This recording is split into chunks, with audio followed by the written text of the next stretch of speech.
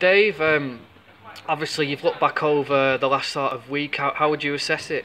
I think we've had two good performances, plenty of goals again, plenty of attacking action from our front four, which we've been really pleased about. We obviously know what happened on Saturday with the set pieces, but Tuesday was good in terms of being up against a strong physical team. We dealt with that, so hopefully there's some lessons learned with that. We could have scored more with the other night. I think the attackers will be disappointed and happy at the same time. They've all got assists and goals. There was more there to be had, but it stands us in good stead for Saturday. Yeah, on to Saturday in Warrington. It's a funny old season. They're in fourth, but they've not won at home for the past month. They've lost the last 3 league games there, so a chance to maybe go there and get them. Yeah, we've been through it today in a bit more detail. They've got a lot of players from last season, so we know how they're going to, I wouldn't say set up formation wise, but we know a lot about their players.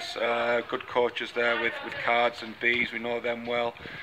I think with Warrington you know what you're going to get. They're going to be organised, they're going to be solid, they've got good players going forward.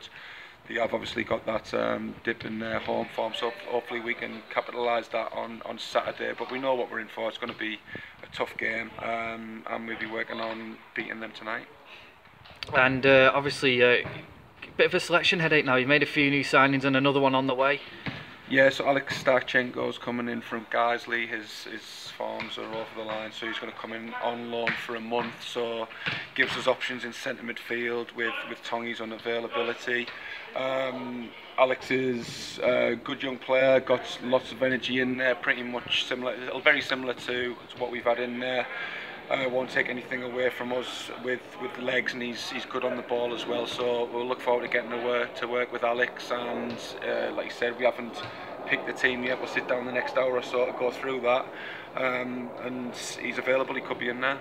And in terms of injuries, how's that looking? Obviously, Kyle, is he still a doubt for Saturday? Or Kyle, the physio won't let me play Kyle, and he's got every right to do that because he's had concussion. It's his second concussion in 6 months, so he will miss Saturday, and he'll be back he's eligible to play with his concussion from Sunday, so he'll be back next week. So Jack McConville's been brilliant in there. He's covered well. We know Jack's going to eventually be a centre half, but I think he's been outstanding at left back. And against last week, Jude's for Buxton, who's very quick. Jack dealt with him very well, and he's going to have a similar task on his hands on Saturday against McGurk, who's one of the best wingers in the league. So we've got every confidence in him. Other injuries, they are clearing up slightly. I think I went through it the other day. Joel Logan's long term and James Hodges long term. The rest we're hoping will be back within the next week or two. Brill. TY, best of luck. Cheers.